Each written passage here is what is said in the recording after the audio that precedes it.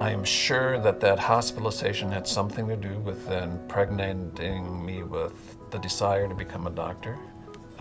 And by the time I was 10 years old, I knew I was going to be a neurosurgeon. I did some pretty innovative work with blood vessels and blood flow, and had actually received a prize from the Neurosurgical Society for the most significant contribution by a resident. I had a number of offers to become chairman somewhere else. I've wanted to be a chairman because I wanted to train my own residents, make an imprint on their life.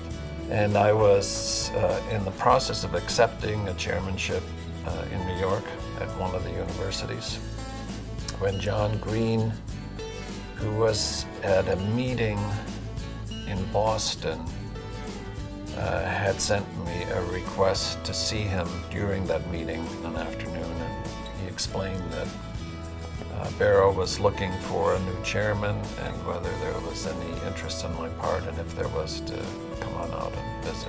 Barrow at that time was a relatively small institution, academically not very active. John Green was an incredible gentleman, and I didn't have the heart to say no. When I went back and talked to my wife, Nancy, about that I was going to take a little trip to Phoenix, she said, well, if you go there, you go by yourself, because she remembered driving through Phoenix at the age of 10 in an unair-conditioned car in the middle of July. I wasn't really that happy in New York. I liked open space better. And I considered this to be a very unique, challenging opportunity. When you're operating on the brain, it's an incredible responsibility to the patient that's on that table. And so once you're in that zone, there's really no lack of focus. You can go for hours and hours without feeling exhausted. But every neurosurgeon sort of uses something to balance that tension-filled period. For me, it's physical exercise. I do a lot of biking.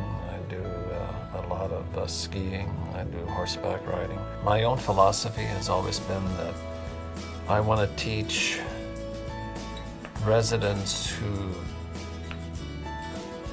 absolutely want to be neurosurgeons. They have to have a passion. It can't just be a job. They have to have a passion for it. The biggest honor was when Nancy accepted my proposal. There's one honor that is the highest that you can receive from our professional organizations, and that's to be honored guest of the Congress of Neurological Surgeons. I was the youngest to have ever received that honor, way before my time. A lot of it had to do naturally with serendipity. But I think the biggest honors is always when I get a letter or a hug from a patient's family that they have appreciated what we have done for them.